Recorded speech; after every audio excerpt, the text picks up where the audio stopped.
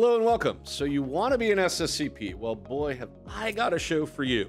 If you're going to join us and go through the certification journey with our SSCP material, you're going to want to know a little bit about what you're going to encounter, what we're going to do, how we're going to do it. So I thought it would be good if we spent just a couple of minutes as we get started giving you the answers to those questions. Join me here, if you will.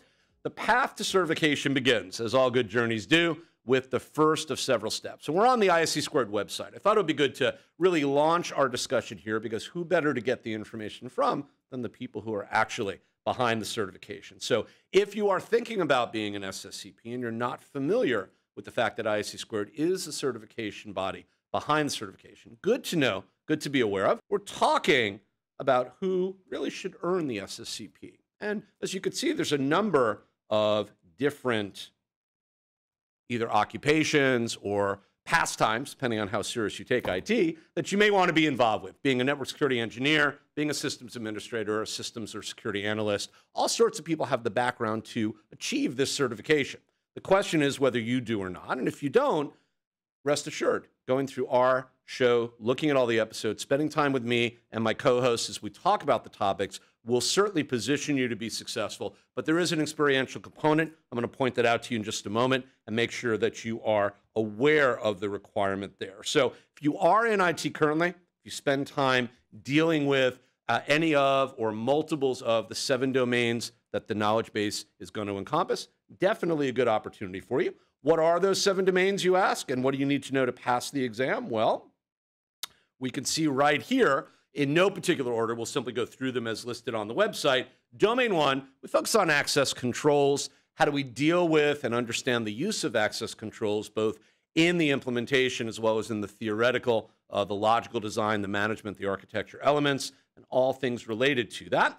How do we deal with in Domain 2, security operations and administration? This is the day-to-day, moment-to-moment minutia of IT administration, of IT monitoring, of IT oversight, and really all the activities that as IT professionals interested in and focused on security, we have to engage in day to day. How do we deal with risk, identifying risk, monitoring and analyzing, applying controls and countermeasures, and trying to minimize the impact of risk in the organization is the subject of Domain 3. In Domain 4, incident response and recovery, when bad things do happen, because despite our best efforts, they do on occasion occur, how are we going to gather ourselves up and respond to those incidents and ensure we understand the who, what, when, where, why, and how of exactly what went on? We're going to deal with all that in Domain 4. Domain 5 tends to send shudders down the spines of most IT professionals, but fear not, we will make your journey through cryptography as relatively pain-free and as interesting as we can. Believe it or not, we do have to know about cryptography, and that can scare some people looking to certify. What am I going to have to know? Is there a lot of math? Do I have to worry about all these crazy algorithms and things that I may not have any background with because I just don't deal with cryptography on a regular basis? None of that's going to be a problem. Very little to any math at all. Yes, there are a bunch of algorithms, but we're going to break them down for you, make them relatively straightforward and easy to remember. We're going to have some fun along the way. Networking and communication security in Domain 6. That is an area most of you probably have a background with already. Most IT professionals go through this kind of a knowledge base for this kind of an exam, bringing to the table knowledge from firsthand experience day to day in their jobs of things associated with networking and with communication security. So that's usually a comfort area for most of us, and it will certainly be treated as such here. But we're still going to have to talk about the Osi model, among other things. So obviously a little bit of theory combined with a lot of practical real-world discussions about how we do things and a little bit of older technology we just have to know about because somebody wrote a question and said, you got to know. We'll talk about all that. And hopefully with all that, you'll certainly be able to get through that domain with no trouble. And then finally, in Domain 7, systems and application security. Sounds on the surface like maybe we're dealing with writing applications and things like that. Not really, although we do talk about the SDLC, the System or Software Development Lifecycle, and how we can apply that to development activities to try to formalize them and ultimately make them more secure.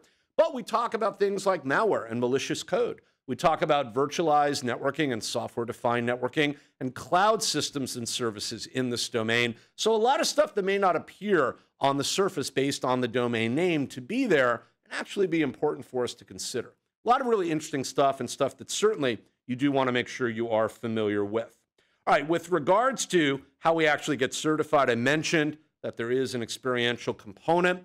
And I'm, by the way, just clicking on the number tiles as we go so you can easily keep up with me and see what is going on here.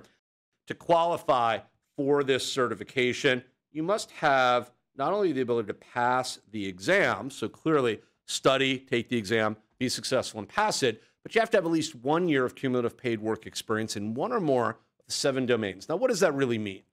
Well, that means you have to demonstrate through some sort of process of vetting and checking your references and your credentials and things like that. So you submit either a letter of reference from an employer, or you submit a CV or a document that dictates and shows your work experience, and then we can prove that through references and things like that. You'll submit that as part of the application process for taking the exam, and then afterwards what's called the vetting process to actually go through and be granted the credential by ISC squared.